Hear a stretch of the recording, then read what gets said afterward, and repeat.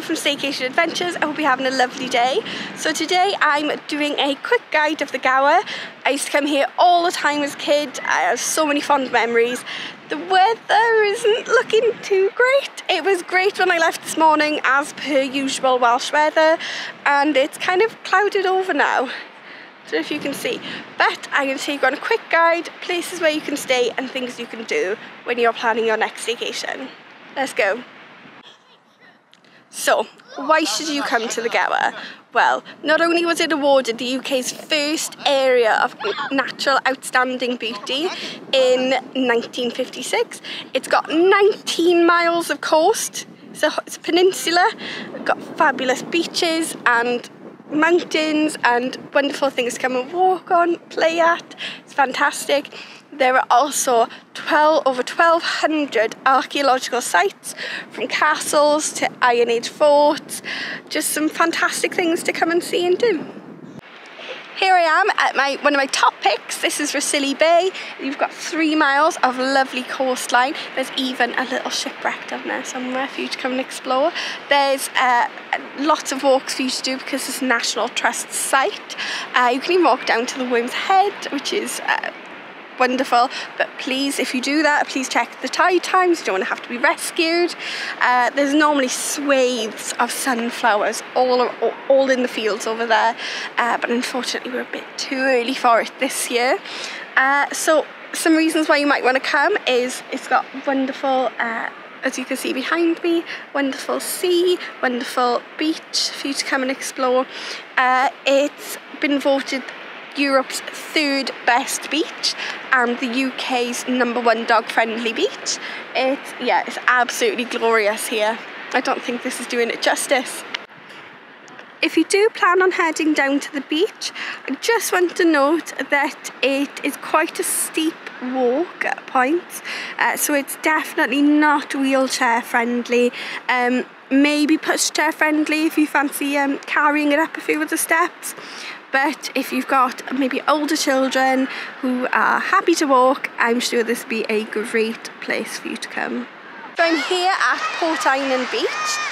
This beach is just under a mile long, mostly sand, but there is some rock down here. Maybe if you want to go and look, do some rock pooling. But I have so many fond memories of coming here as a kid myself, which is partially why I chose it, but I also chose it because it's such a family-friendly beach. There's like a slip all the way down, so that you can bring wheelchairs and pushchairs if you did want to bring those down. I like the fact it's just under a mile long, so if you've got kids, I don't know that there's not miles and miles and miles for them to be. It's just this shore. It's also lifeguarded. I think you can see the hut here. Between May and September, which might give you some more peace of mind. I love as well that the sea is so calm here. I hope you can see that. It's really, really calm and quiet. And yeah, I also chose it because there's a car park really close by. No steps to get here or anything. There's also somewhere to grab ice cream and food, and there's a shop as well to grab buckets and spades, that kind of thing.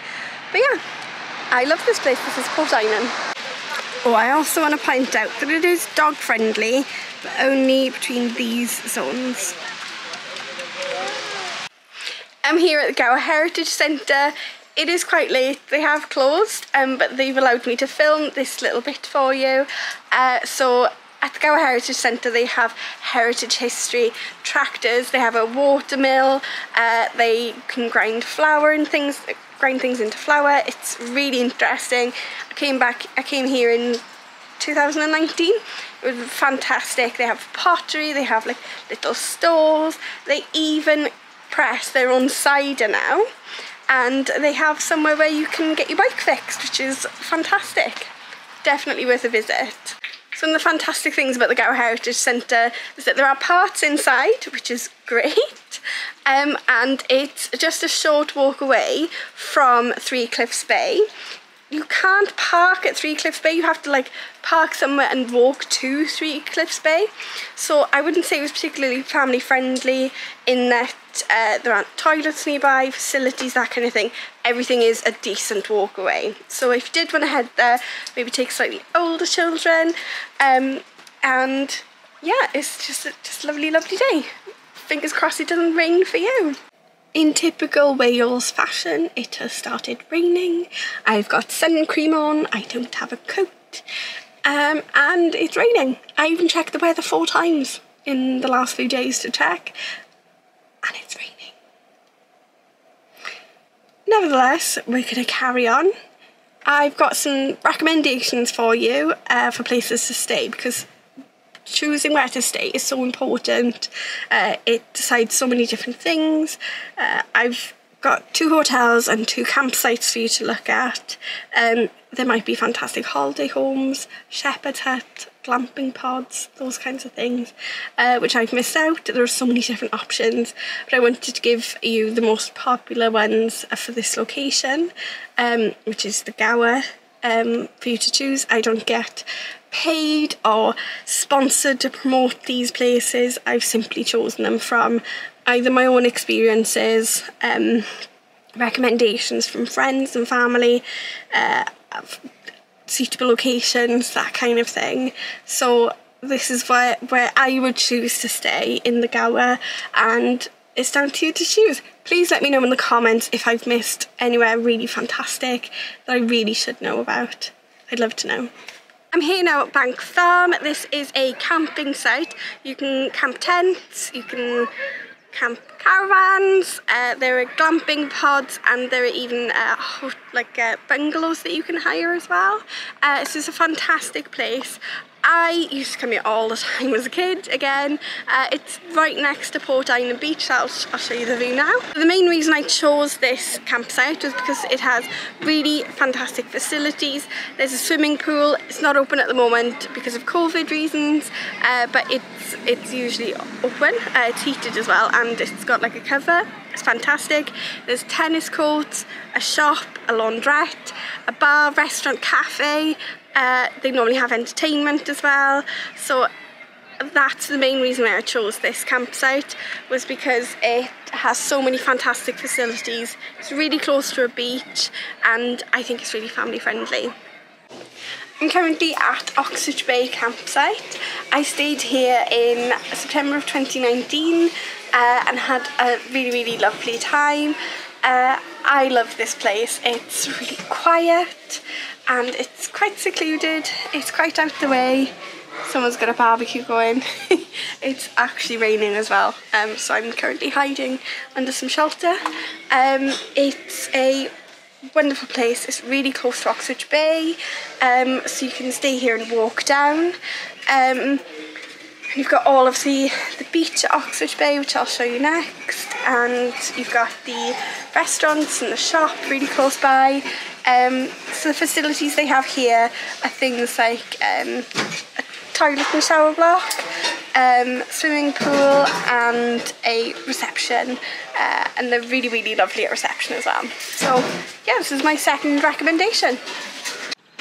I'm here at the King's Head Inn in Llangennith. It's to the west of the Gower, so it's got beautiful views of the sunset, got a lovely view down to the beach down there. It's a really, really good location if you want somewhere close to the beach, but still quite secluded in a way. It's nice and quiet here. I can see the beach from here and the sea. It's absolutely gorgeous. I'll get a shot of that for you. It's great if you want to spend time at the beach, if you've got surfers in your family. It's a great place. It's also dog friendly, so half of the rooms are dog friendly. I also really like that the hotel rooms are slightly away from the restaurant. They're in like a separate outbuildings, so it's much quieter than maybe other places where the restaurant's attached. Yeah, I'll show you around. Let's go. I'm up here by the rooms. As you can see, they're all brickwork and there's a lovely garden. It looks absolutely gorgeous up here. They do have family rooms, they have double rooms, twin rooms. They even have 2 accessible rooms with walk-in wet rooms. And I love that they've got paths. All the paths are kind of flat and slopey rather than steps. So you can get your pushchairs up there, get wheelchairs up there. I really love this place. I definitely need to come and stay soon. One more thing to add is that all the rooms come with breakfast. So if you do need breakfast, it's just down here, down at the pub. You can get a full cooked breakfast every day of your stay. You can also get dinner and lunch there as well. It looks lovely. Just behind me is the King Arthur Hotel. This is a 3-star hotel. It's got bed and breakfast rooms in the main bit of the hotel, and then just here are some self-catering cottages.